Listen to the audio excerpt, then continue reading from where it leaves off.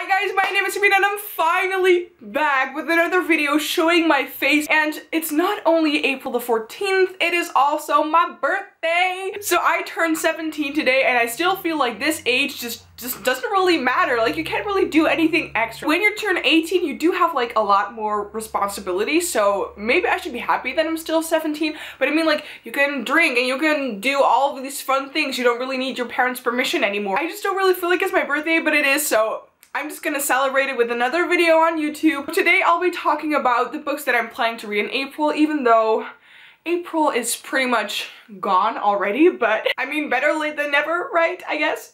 Before I'll talk about the books that I'm planning to read this month in April, I'll be talking about the one book that I read in March, because I just want to quickly mention it. I didn't have any time to read because I was following diving lessons. I had my new job that I started, then I also had test weeks. A lot of things were going on in March and I'm so sorry that I didn't post that many videos. I really missed doing this, even though I don't have like 10,000s of subscribers. I just really enjoyed doing this and sharing my thoughts and opinions on books. But the book that I read in March is Rebel of the Sands by Alwyn Hamilton. Just to quickly summarize my feelings about this book, it is a really great action-packed book with amazing characters. The only thing that I had that bothered me was that it took me a month to read because of school and all those extra things, so I was like fully immersed into the story, so I forgot things. So before the sequel comes out, I really need to give this one a reread, but I'm not mad at that because it's a really great book. So right now, on to the books that I'll be reading in April, and the one that I just started yesterday because I have time again right now is Harry Potter and the Half-Blood Prince. And yes, this is the Dutch edition.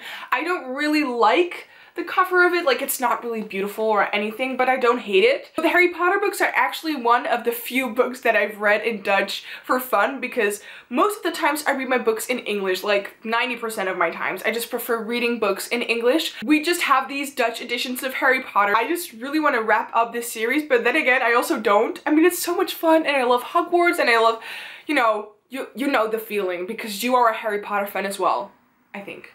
I hope. I have watched all the movies, so I'm not going to be spoiled for anything that happens in the books, but it's still so much fun. I do wish that I would have read the books first before I saw the movies, but I grew up with the films as a child, so yeah. Then I also have to read a book for Dutch, so I'm just going to quickly mention the title, and that is Joe's Speedboat by Tommy Wieringa. We'll see if I think it's okay, because most of the times I hate literature, but I've heard that this is quite a fun book, so we'll see. Then I also got Kindred Spirits, or Kindred Spirits, I don't know how to pronounce this word, I'm so sorry, by Rainbow Rowell. And I bought this short story of her because this was like for World Book Day, and it was like €3 on Amazon, and I was like, that's cheap, and it's a book, and it's Rainbow Rowell, and it's about Star Wars. I have to get it. I watched all the 7 Star Wars movies in 3 weeks this past winter. I absolutely love Star Wars. I'm a huge fan. I love the 7th movie. It was really, really good.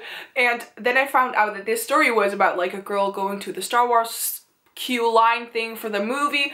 It's not really about Star Wars, but it's just about she meets 2 people in the same line and they talk, and I have no clue, but it's a super short story and I really want to read it. I'll let you guys know what I think about this short story and if you should read it as well.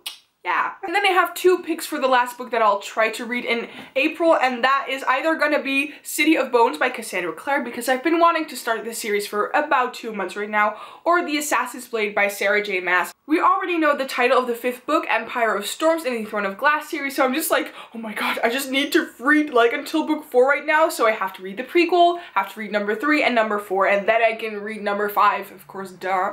But I also just really want to start the Immortal Instruments series, so I'm just like, So if I've read all these other books, I just look what my mood is, if I want to have like Shadowhunters, or if I want to have the fantastic fantasy world of Throne of Glass. Like, I don't know which one I'm gonna pick, and it's so hard. So those were all the books that I'm planning to read in April, and I hope that I will at least be able to read 3 of these books, because we only have like, I don't know, 2 to 3 weeks of April left. Let me know in the comments down below which books you have read in April or are planning to read these upcoming 2 to 3 weeks. Thank you guys so much for watching. If you like this video, please give it a thumbs up and subscribe to my channel to see more of my videos, and I will see you guys next time. Bye! Oh wait, thumbnail. I always forget to make a thumbnail, Jesus Christ. Let's just put all the books in here that I mentioned today, because then it will look like I have like a huge TBR and that I'm like a super big reader, but I'm actually not. Let's do that. Betraying people, guys, that's what it's all about. these days. Oh my god, they're almost gonna fall. I'm still alive though. I'm still alive.